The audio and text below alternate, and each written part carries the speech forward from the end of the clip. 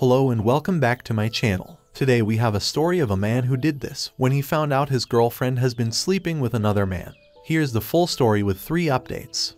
She slept with him over a 3-month period 3 years ago at the beginning of COVID. She says she broke it off after 3 months because she wanted me, not him, and it was all just a horrible mistake. She then spent the past 3 years telling me that my suspicions around when it was happening, and my dreams of her cheating over the past 3 years, yeah, lots of them. I think my body and mind were trying to tell me something was the cause of mental illness and I should seek help, which I did. Cost a lot of wasted money because it ended up that I was not telling the therapist what was really going on. Instead telling them I needed help because I feel terrible that I kept accusing my GF of doing something she wasn't doing. But she was. Then, 2 weeks ago, I get an anonymous email from him. I'm guessing it has to be, but he has not admitted anything, with pictures of her. Not nice ones that I want to see. Then we spend a whole night with me trying to get it out of her and it comes out in parts. First it was just some digital flirty messages and pics, video being sent, then it becomes sleeping with him for 3 months. Now she apparently desperately wants to reconcile with me. There's a part of me that wants to. I love her and can't imagine waking up without her. We had a perfect relationship that we always talked about how it was so great,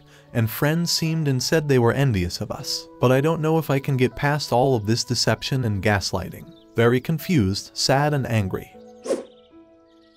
I was then trickle truth for the past month and a half. First it was just pictures and videos sent to some guy 3 years ago. Then it turned into sleeping with him 2 times, 3 years ago. Then it turned into a 1.5 year online relationship with pics and videos. Then a 3-year online emotional relationship with pic, videos and the word love being tossed around.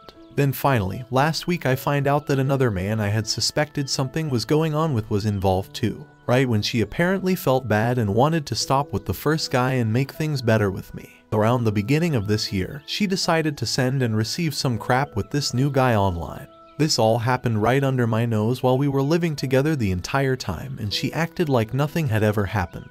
Literally lied to my face hundreds of times and told me she loved and cared for me. Anyhow, I am having a very tough time with all of the intrusive thoughts coming into my head from the 3 years that I have to go through and dissect. Try to reconcile as even after all of this vile, evil behavior, I still love her. I can't just turn it off. There were many years of happiness here, and I want to at least try to salvage something. If that is possible, does anybody have any tips on how to cope with this kind of thing?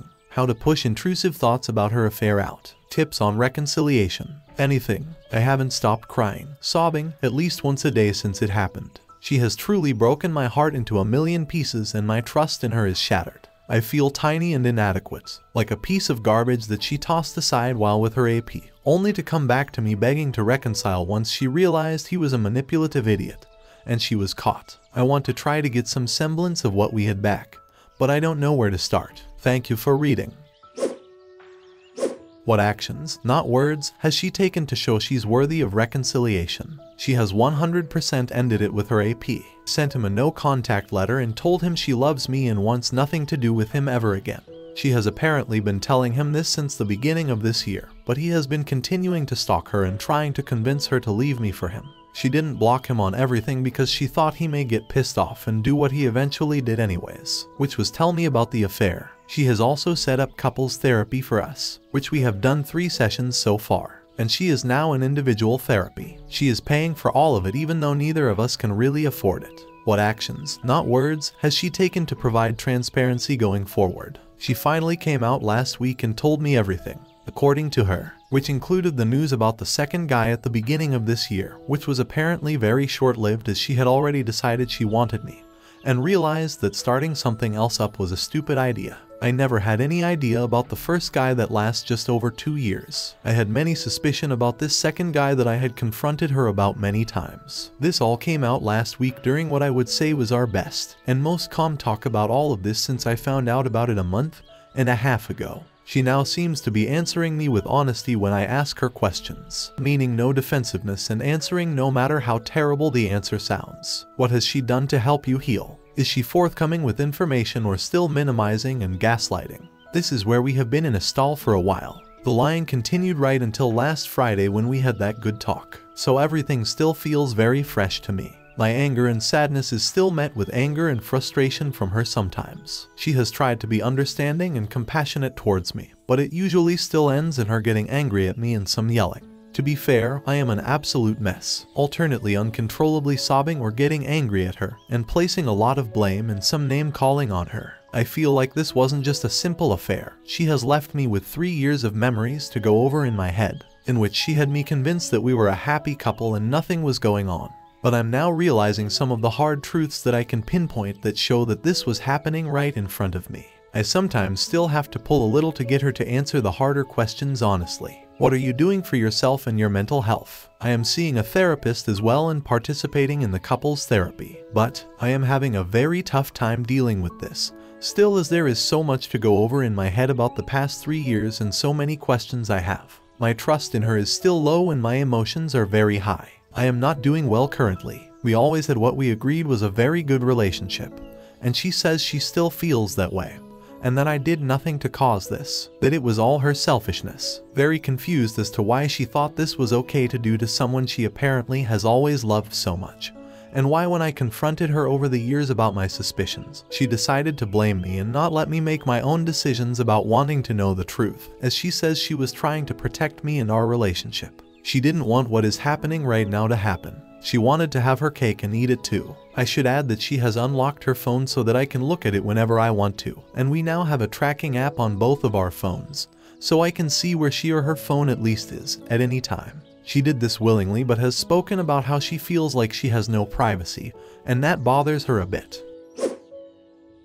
So after that and about a month or so of trickle-truthing from her, the truth came to be that WP slept with AP 3 times back in 2019 to 20, and then carried on an online, sensual year with the same AP for the next 2.5 years. She told him she loves him, but now she tells me that it wasn't love, it was infatuation. That lasted 2.5 years. I started the affair the same month that my 17-year-old dog died, and I was in a bad place with it. I remember not wanting her to go to her father's place that weekend because I didn't really feel like being alone. We had a discussion about it and in the end, obviously, she went. Makes me even sadder about it all. Mixed into that time frame was another AP that she sent bare pics to for an apparently short period of time. So she basically just gave a couple of relative strangers. Both APs were known by her in high school, but she hadn't talked to them in over 20 years, their very own collection of crap for them to have forever. Starring my loving girlfriend of 13 years. Awesome. I had my suspicions throughout the past 3 years and had confronted WP about them on many occasions, only to be met with gaslighting, blaming it on my mental health. So that also happened regularly the whole time.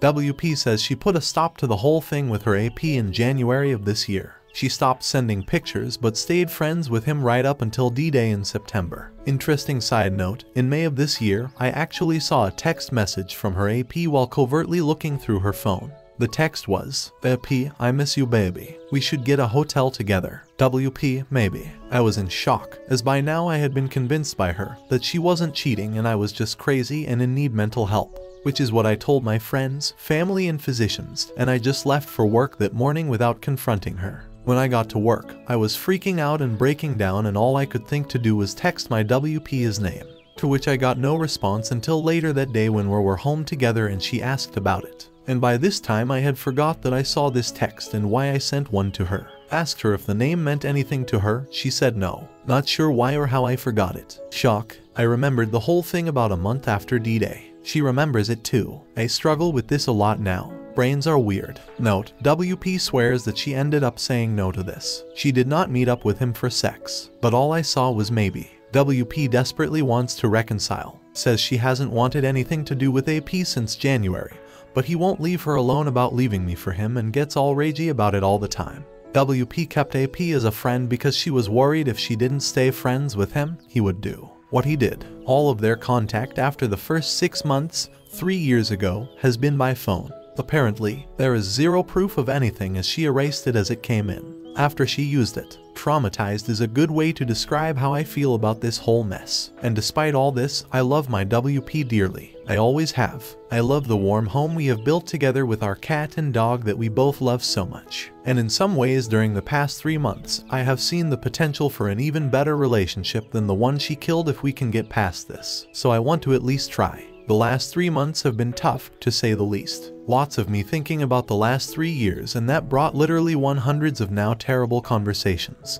situations, arguments and gaslighting. One of the worst being that I came to her with thoughts of self-destroying one time during this 3-year period. She comforted me, and then went back to her affair knowing full well that she was the cause of much of my stress. I had deteriorating mental health that started at the beginning of COVID. Talked about it with her and family, friends. We all knew it was a thing. Basically, it started at the same time that she brought her affair into our home. After the initial 6-month physical part, lots of arguing. We've argued far more in the last 3 months than we ever have in our entire 13-year relationship. Both of us in IC and MC, less sleep, less food, physically and mentally drained. Some good days. Some really good days, way more of her getting mad at me than I expected. I can say some mean things sometimes and she has felt a lot of blame from me about this. Also, I always want to talk about the same things. I have been repeating questions a lot, but I hear that is normal in these situations. We are currently separated to get our heads straight after 2 months dealing with this under the same roof. The plan is to come back together around Christmas. So the reason I'm really here is I'm having a very tough time with this choice I've been given. Stay with the girl I'm madly in love with and try to move past all of these many cruel facts, or leave. When I look at everything, I say to myself, how can I stay with someone who would do all of this to me? Wouldn't I be disrespecting myself by staying with her? But I love her and us so much, and my WP has shown a great deal of genuine remorse for this mess, and is taking the needed steps to try to make things right with us. She is doing the work, and in some ways I do see the potential for an even better relationship. Seeking advice.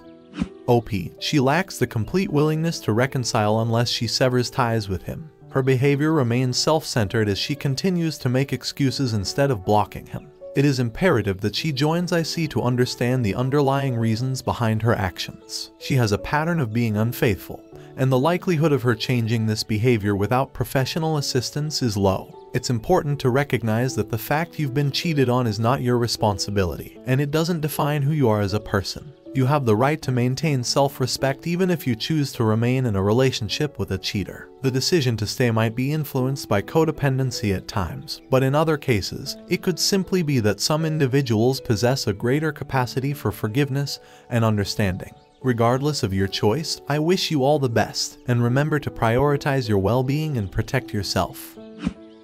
Thank you so much for watching till the end. If you really like my videos, then don't forget to like, share, and subscribe. Have a good day.